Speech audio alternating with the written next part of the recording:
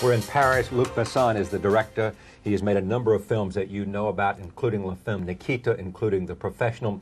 His new film is called The Fifth Element, starring Bruce Willis and others, and I am pleased to have him with us as we continue our conversations from Paris. Welcome. Nice to have you here. Thank you. Paris welcome in Paris. Well, thank you. It's great to be here. You actually were born, a few miles outside of Paris? No, I'm born in Paris. Yeah, but grew up? Grew up in Yugoslavia and Greece, first, for the first 10 years. Then go back to civilization. Yes. Center of Paris. Is that where you developed this love of the sea and the water, which came from that early film you did about the water? I'm still wet a little, I think, from this time. Tell me about The Fifth Element, just simply because much talk about it. It comes out in the summer. It's a hot, big film. America takes great pride in the fact that America makes all of the big action films, and then you come along and say, no, that's not quite true. Here I am, and I can make these films. Yeah, the purpose was not this one, was not to bother anyone. It was just to, no, I have this story in my mind since I'm 16 years old, so I just have this fantasy in my head, and I think there is, I mean, Americans really know how to make big sci-fi and action movie, and some of them are excellent, and some of them are maybe, on the same, kind of range and the same, and some of them are terrible. And yeah, thank you to say it. And maybe the funny thing was to bring, from Europe we have a kind of different culture about comics or about the paintings and about the poetry and things. It was just to bring a little European touch in the same kind of story, just to show another face of these sci-fi movies that you usually see. So I think it was just interesting. The funny thing, for example, is it's to show the opposite of an American normal type of movie. Is the movie is very large at the beginning, 23rd century, everything's changed, 400 flying cabs everywhere. And the more you go in a movie and the more you realize that it's about a man and a woman who has to talk about love, and the final scene is like the shots are like this, just between a man and a woman. And, this kind of movement is not typically action American movie. And, I mean, it's just good to open a door and to show something else. And dialogue? Yeah, I mean, yeah. You actually once made a film in black and white in which there was very little dialogue. What was the name of that? The Dernier Combat, The Last Combat. Yes, it was almost your first film, wasn't it? It was my first. And you didn't have a whole lot of money, so you didn't give them a lot of dialogue. I don't have at all money. You, in fact, applied to the French government, I guess, some arts commission or something, and said... No, they give me nothing. They gave you nothing? No. No, in fact, I was with my co-producer, called Jolivet, who play in the movie, in fact. And we just take the phone book that we have, call everybody, and say, okay, if you have some money, you can have, if you give 10,000, you have 1% of the movie. If you give, 100, you have 2%. And then we sell parts of the movie to people who get some money. So a guy from a travel agency got a bit of it. Yeah. A guy who sells shoes on the Champs-Élysées get a part of the movie. A friend of mine who has a car accident, so he's got a lot of money from the insurance. So thank you for the insurance who take 20% of the movie. And that's how we produce the first movie. The funny thing is, nobody in the French business and no one at the government give anything. They don't believe in it at all. And the movie just appeared, boom, like a mushroom. Was it successful? It was quite successful, but we got like 12 prizes around the world. And the movie was like a kind of little door open for all these kids who was in my back and who wants to make movies. And suddenly it was possible to do a movie with nothing, and it changed quite the mentality. After that, producers start to say, oh, wait a minute, we have to be more careful with all these little mushrooms coming from everywhere, Yeah, but interesting, you could take a leap forward from that whole idea to looking at the Academy Awards last year And most of the films were independent, and that garnered all the attention. I mean, they said there was only one real true Hollywood film, which was Jerry Maguire. Also had a certain independence to it. But The English Patient was an independent film, essentially. I think it's a good move from the business to push a little, because I think if you want to keep the people in theaters, you have to be on the top all the time, propose new things, open doors. You can't just have one mood and say, you know, Lethal Weapon 3, 4, 5, 6, 10, 12. Yeah, right. You know, you have to take risk. So as soon as you know that it's working, then you can do maybe a sequel or two. But you have constantly you're obliged to, you know, looking for new audiences. And you know, the audience are now, it's not like one big audience. If you have 12 movies in a complex, in a multiplex, you can have 12 audiences. Do you find as much satisfaction, and even more so, making a big budget film with a sci-fi film like Fifth Element as you did making something that's lesser budget, like The Professional, like La Femme Nikita, like... It's an interesting question, because in fact the circle around the camera is 5 meters, 15 feet. Yeah. And what does that mean? That means that you can only shoot within... Yeah, you globally, you know, I'm at the camera, I have a first assistant, right, a guy who pushed the traveling, one guy for the sound, the script girl, the actor in the front of the camera, and that's it. That's your circle. Yes. So whatever is the budget, it's always outside of this circle. Because on the circle, it's like at the end of the mine, you know? You have your hands and you have your tool and you have to extract the diamond. And one guy can do it with a tool, and that's it. You know, and I really have the feeling that this moment that you try to extract from the actor, to print on the camera, it's very physical. And that's the only moment, that's the only magical moment. On the back, at the outside, if you have 200 technicians or 600 technicians with big salaries or not big salaries, it doesn't change anything. You still have to extract from the actor what you want to print. And I always feel the same, since I've made 7 movies and it's the same circle, and most of the time it's the same people in the circle, except the actor. I noticed, in fact, looking at the credits for The Fifth Element, there were people that had worked on, I think the cameraman for The Fifth Element is the same cameraman you had on either La Femme Nikita or The Professional. Yeah, both. Yeah. Both. The okay. DP, in fact. So you bring a kind of ensemble of your own to each project. Yeah, kind of. Add, subtract, but kind of. Yeah, yeah. Yeah. Do you, the writing of the script, are you involved in that? Yeah, I wrote it. You wrote it. Yeah. You wrote The Fifth Element. Did you write The Professional? Yeah. La Femme Nikita? Yeah. So you only make what you write so far? No, yeah, I would love to save 2 years and find something already made. But yeah, I love that. I love to write. I love this period of writing.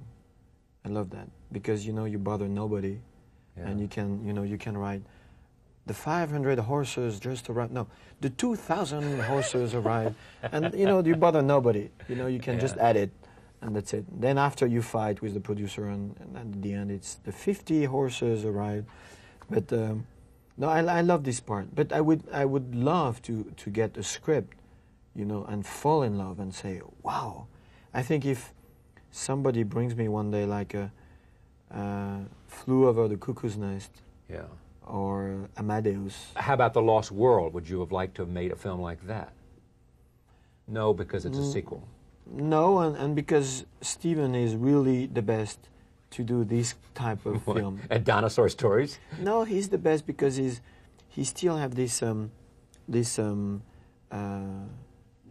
key to go in the kind the little teeny part we have where we're still a child. Yes. And he has the key. He knows how to come in, and I lost it now a little. I'm still a little naive about that. And he hasn't lost it. No, he has not lost it. No, yeah, That's exactly. part of him that still knows how to connect. It's the awe and wonderment of a child. Yeah, and that's brilliant that he knows how to do that. Do guys like you, young, up-and-coming filmmakers look with a certain what about Spielberg. You don't. You know that people have said that you're a French Spielberg. That has been said about you. Without speaking to that, what is it that young filmmakers look to about Steven Spielberg and say, wow? I don't know. I mean, they say that maybe because of the Yes, of course. That's it. That's it. No, the good thing. He doesn't ride his own motorcycle, though. You came here on a motorcycle. Yes, so that's a big difference. That's a difference. I think, Steven, the thing we have to know as a director is Steven can do everything. Yeah. Schindler's List and Lost World. Yes, he can do everything. And it's very reductive to say, oh, Spielberg is just good to make, big commercial movie, because it's wrong. Yeah. This guy is one of the most brilliant director. The funny thing is, so he can do everything. He can make the English Patient with, a hand here on the back of his, just like this. Well, don't say that, because that makes it look like that it didn't take much to make the English Patient. Yeah, it takes a lot, but, Steven is really very, very strong as a director. He knows, he's very impressive. The funny thing about it is what he wants to do, because he wants to stay sometime a child and he wants to do things, who move and things. That's why I think it's amazing, and that's funny somewhere, because he can do everything, in fact, but he chooses to do that, and that's very powerful, because most of the time directors are talented for a kind, which is my case, for example. I'm maybe talented for a certain kind of movie, and I will maybe feel uncomfortable to go outside of it. Well, also he's 50 and you're 39, yeah, right? so I still have so time. You have some time. Where do you see your niche? Do you see yourself making certain kinds of films? No, I have. There's a similarity between what started as Leon and became Leon, and then became The Professional, and something else that and La Film Nikita. Mm-hmm. There's some similarity between those two films. Yeah, Focus, make a movie, character. make Atlantis. That I spent 2 years around the world film fishes. Right. So it was quite different. The Big Blue was quite different. I think I have an attraction for emotion, from the basic, struggle of life and emotion, and I'm very attracted by that, and the contrast of it all the time. A symbol, for example, will be in La Femme Nikita, when she goes for her birthday and she's so happy and she opened the thing and it's a gun, and she has to shoot 2 persons. That's my field. I love this kind of contrast all the time, and you laughing, and 10 minutes later you have tears in your eyes, and oh my God, what are they going to do? And 10 minutes later, you're fighting for your life. Yeah, I love this kind of thing where you're really taken by the movie, and you can't. In fact, my goal is to stop people eating popcorns. I want them. Don't say that. The theater owners are going to go nuts when you say. Yeah, I'm sorry. No, I want them to buy it. Take it and stay like this for 20 minutes because they can't eat it. That's my goal. I love that. Do you like to go to the theater and watch people watch your movies? I do that all the time. Do you? Do you really? Yeah. Looking to see how they react. Yeah, I love that. Do you find that they all react the same, or they react different? Everybody reacts differently. It's very funny. Everybody. Yeah, different countries and things. It's so funny. Americans are different from French in terms of what they like. Yeah. In much more. Americans are much more light. I mean, when they're laughing, they laugh more. Yeah. But they maybe they are less involved. In the story and the meaning of the story and all this. They less involved. They don't. They eat popcorns. They want to. they don't want to be involved too much. Why did you go into movies? Why was film the thing that turned you on? In fact, I'm not a deep moviegoer. No, and you don't have the same background that people like Steven and others who've wanted to do this for a long time. No. I just fall in love with movie business at 17 years old. I went in a set of a friend for a short movie, and I've seen the ambience. I've seen all these people. It was a Sunday. Nobody was paid, and everybody was working as hell. And I say, wow, I want to live here. Sounds, I don't know, they just do that for the movie, and I was very impressed by that. Can you think of what it might be similar to, I mean, you're painting a picture in your mind and you're putting it on film. You're telling a story. What's it like to direct a movie? I think it's really like, we were talking about extraction sooner. So it's really like to get a stone, who could be a nice ring, you know, and you get this stone, and it's just, you know, a big stone, but you feel that, you know, if you cut here and cut here, you can make a nice diamond.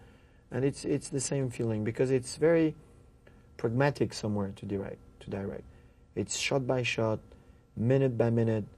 You know, okay, I'm going to do this shot, and I can cut with this one. And the actor, and, you know, he's in good shape today. I'm not going to make the scene now. I'm going to wait a little. He needs to warm up. Oh, this actress, she's hot. Okay, let's do first her. You know, it's very sneaky in the same time. Because it's just about this moment that you have to catch and print, and that's it. You know? So it's between the guy who cut the diamond and the magician. Yes. You know, who just, hop, rabbit, you know. So it's a strange job. Bruce Willis. Yes. The star of this film. Yes. He brings what to it?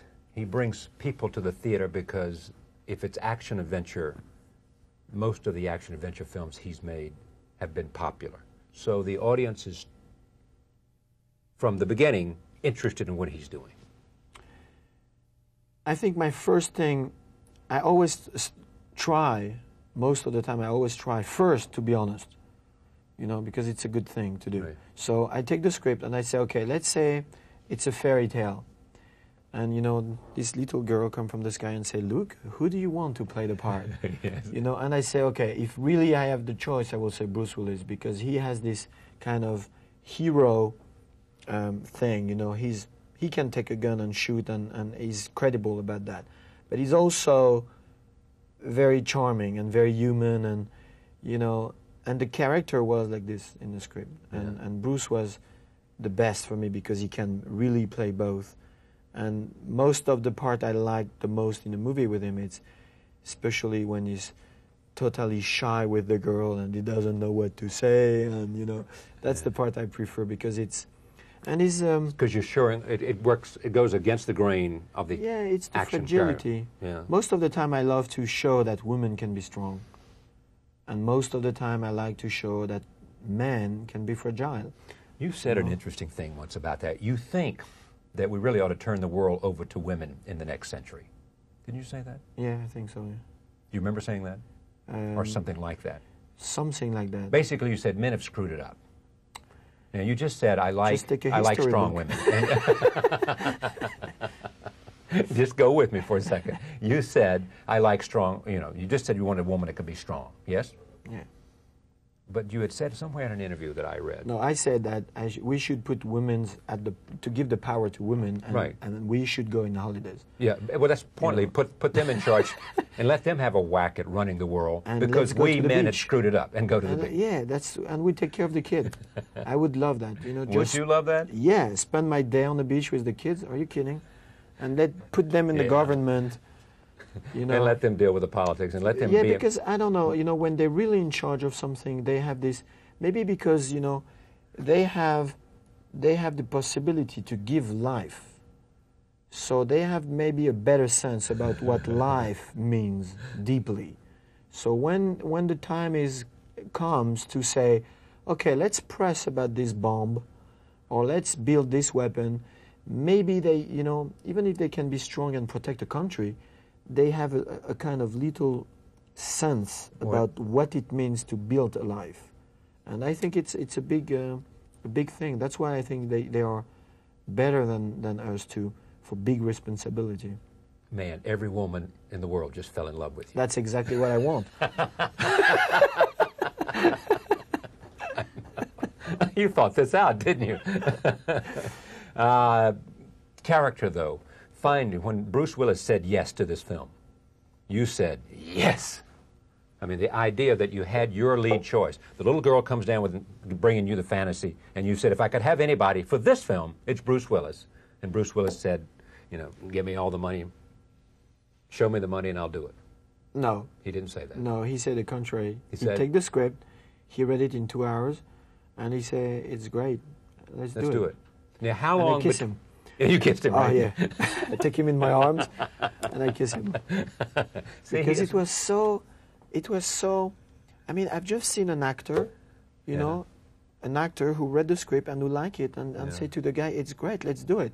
It was so simple. There was no committee, no agent, nothing, let's go. Yeah, we were just together in the kitchen, and it was so, you know, I love this kind of moment because it's amazing from everything we know about movie business and agents and all these things. And at the end, you know, you meet one of the 10 best stars, and it's still very human and very simple. I mean, I will always be faithful to him for that because. And after you had Bruce Willis, getting the money, getting anything was easy. He was an additional. Close the deal for everything. The movie was green-lighted before. Really? Yeah. At $100 million or what, 60 million or 70 million or whatever, somewhere in there, between 75 and 100. Yeah. What does having made The Fifth Element do for you for your career? Honestly, I don't know. You know, you don't care about that either. I don't. Yeah, I presume it's changed something if I measure the pile of scripts that I have now, and the price they offer me now, which is you know, much more better now. So it's probably changed something. Yeah. Did you make it though because it was the fantasy film that you first conjured up in your mind when you were 16 years old, or at least the idea, the rudimentary idea? Or did you make this film because I wanted to make this kind of movie because it's a nice next step for me as a film director? No. If you watch my Seven movie, I always go boom, boom, yeah, boom, it's boom, true. boom, boom, boom. Budget go up and down, and sometimes it's very, you know, Atlantis, it's really like a poem, very quiet, you know, and then Léon is just after the professional, and Big Blue is about two divers, you know, falling in love with dolphins, and just after it's La Femme Nikita, and you know, one thing has nothing to do with the other. I think probably my next movie, you know, will be totally, you know, I don't know, maybe a 17th century black and white, you know, probably something like this, you know, because I think I think it's my job, in fact, to attract people, you know, open new doors all the time and say, yeah, you like it? Okay, try this one. Yeah. And try this one. And sometimes they don't follow, but they still watching you because they know that you always try something. So they keep, and that's what I like with the audience, is they keep aware of what they you're basically doing. say, I like this, and when you say, well, let's push over here, they're saying, okay, let's go with Luc to try that. Yeah, now, because they make money with my Seven movies, so now they believe me. You don't give much quarter to the studios. I mean, the stories are legend about you, in a sense, exercising almost total control. Yeah, I'm a spoiled child, I know. No, it's just a relation of trust. We were talking about that. When the movie is ready to open, and they have to decide the trailer, the poster, the title of the movie, I trust them. You do. You know, they say, this is the good poster, this is the good way to promote the movie. I say, okay, I believe you. So I'm just expecting in the other way, when I have the script and I know what I want to do with it, if sometime they're confused and say, Luc, are you sure about that? I say, yeah, I am. And I expect from them to believe me, which is, you know, a kind of... I will feel guilty if, when it comes to their area, I will say, no, I want this is not good. And, you know, I respect them a lot, but, you know, you need one person to do one job. One idea, one vision. Yeah. It's great to have you here. Thank you very much. Thank you. You enjoyed your trip in Paris? Oh, man, it's just starting, too. I can't wait. There's so much to do, so much to see, so much wine to drink, so much great food to have, movies to see. And that's the theater, best. Great that's the best season. That's the best season. Spring with you know all the Parisian women's all around. Yeah. I know. You know, don't you? The French Open is here. Yeah. It's incredible. Thank you very much. Much success. Nice to have you.